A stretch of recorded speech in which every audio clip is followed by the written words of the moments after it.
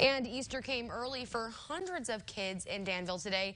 The Vermilion Regional Airport hosted its first Easter egg hunt. Local pilots volunteered to fly the Easter bunny around in a helicopter. The airport manager says they scattered over 10,000 eggs for kids to find. The eggs were full of candy, stickers, and more. And everything was donated by the event sponsors, so it didn't cost the airport a penny.